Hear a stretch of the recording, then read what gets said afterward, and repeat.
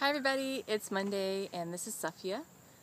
I am currently sitting in a tree in Virginia Beach. We are camping. We camped last night at the Chesapeake Bay in Virginia Beach, which is one of our stops on our road trip. So anyway, today is Monday and this week we're talking about surgery for week 62. So I think this conversation is really important to have, and it's really important for us as partners to share this information about surgery and what our partners have done or are planning to do and how they've gone about it, because as much information as we can get out to each other and as much as we can share our experiences, I think that just really helps to build community. And I know that I, for one, am really looking for that, to be supported in that. So I wanted to actually start talking about surgery by kind of widening the conversation a little bit, widening the discussion about surgery, and just talk about how a lot of folks who identify as trans do desire surgery of some sort, whether that's top surgery, bottom surgery, both, hysterectomy, that kind of, all of those kind of things. But I do feel the need to point out that not everyone who identifies as trans has the desire to alter their body in a surgical way, and that, you know, I personally do know folks who identify as genderqueer or as trans and don't have the desire, at least not right now, and say that they don't have the desire at all to have surgery of any sort, or actually even take hormones, but they do identify as trans. So being such an umbrella term, I just wanted to kind of bring up that not everyone wants surgery, and for everyone who does, that's great, because I do see it as a way to really align the body and identity. But the other thing is that even if someone desires the surgery, they may not have access to it. And I know that the U.S. right now is going through a lot of healthcare changes, but there are a lot of folks who don't have health care at all, and definitely not insurance that would cover surgery, and that there are a lot of issues facing trans community, and you know, for trans youth, homelessness is a huge issue. And so if there's a trans individual who's living on the street, their top priority might be getting off the street instead of surgery. So I just want to kind of say all that just to say that this conversation, I want this conversation to be wider and not just assume that being trans equals having surgery, and just to kind of create that space for everyone who doesn't fit into that exactly, to still feel a part of this conversation.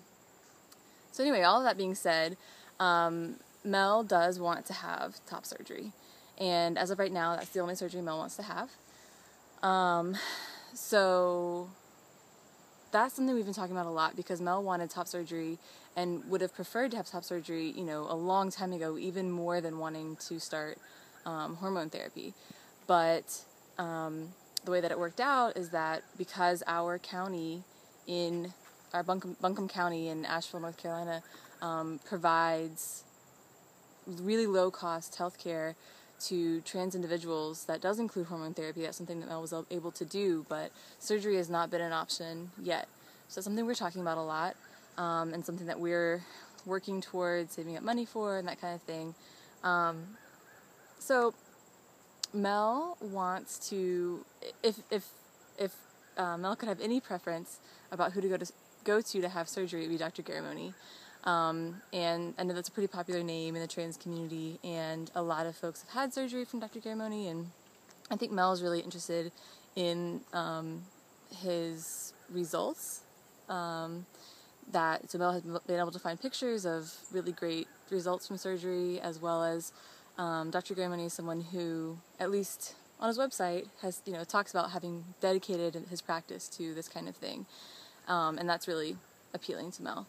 So that's who Mel wants to go to. It's something that feels really far off right now, because we're making some huge changes. We're going on this road trip. We're moving to New Mexico.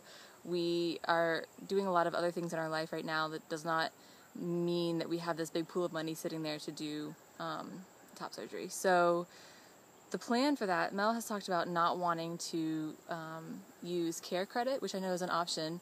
In my understanding, really brief understanding is that it's kind of like a credit card that's based just on, that can be used only for healthcare services. So that would be something that Mel could use for this surgery, but the way that Mel feels about it is that they don't want to put their body on a credit card. We're really dedicated to getting out of debt right now, and not having credit card debt and that kind of thing, school loan debt, all of that. So we are really moving away from that and really wanting to be able to pay for things up front. So until that time, Mel's plan is to just keep saving up money, and has talked a lot about starting up their own business, maybe a sort of a trainer, personal trainer type business. So that's something that Mel's looking into, doing a certification for that and getting moving in that direction, and just sort of increasing our financial independence in general, and then especially around this kind of thing, not wanting this to be something that we add to our debt. So anyway, that's basically what I want to say about surgery. Unfortunately, with not having had that personal experience in my relationship with my partner, I don't know a whole lot about how it goes or the partner's perspective on that. But if you have any questions, feel free to send them to me, or private message me. And I hope you guys all have a great week. Okay, take care.